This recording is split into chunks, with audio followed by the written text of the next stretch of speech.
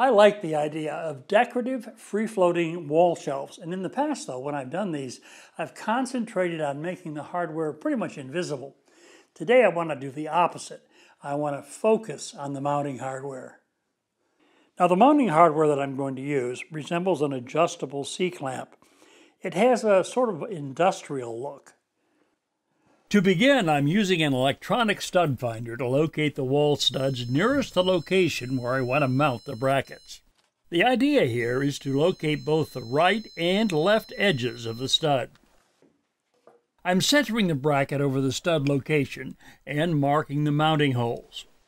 Next, I bore a pilot hole and drive in the first mounting screw. Then, using a short magnetic level, I make sure the bracket is perfectly horizontal, mark a second mounting screw location, and bore the pilot hole. I unscrew the movable clamp bracket jaw and insert a bit extender in the drill in order to drive in the second screw. Using a tape measure, I mark the location for the second bracket. In this case, 22 inches to the right. Then, using a 2-foot level, I mark the height for the second bracket. Now I want to mount the second bracket here, which is fine, except that the stud is over here. So for this, I'm going to have to use hollow wall anchors. Once again, I mark the location for the first screw. This time, though, I bore a much larger hole to receive the wall toggle. I fold the wings of the toggle together, insert the anchor into the hole, and tap it in place. Next, I place a provided pin into the anchor and give it a couple of taps. The pin causes the toggle wings to flare out on the back side of the wall.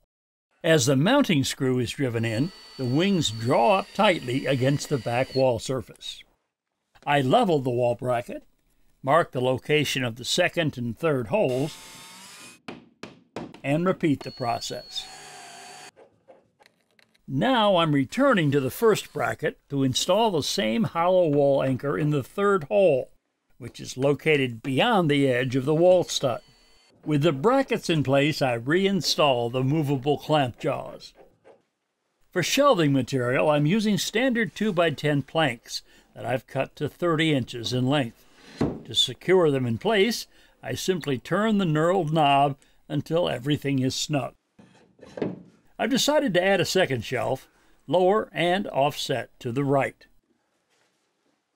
This wall shelf mounting system is flexible. It can be used with a variety of materials, prefinished melamine or even MDF that you can paint whatever color you want. So if you like the contemporary industrial look, well, this could be a good choice for you.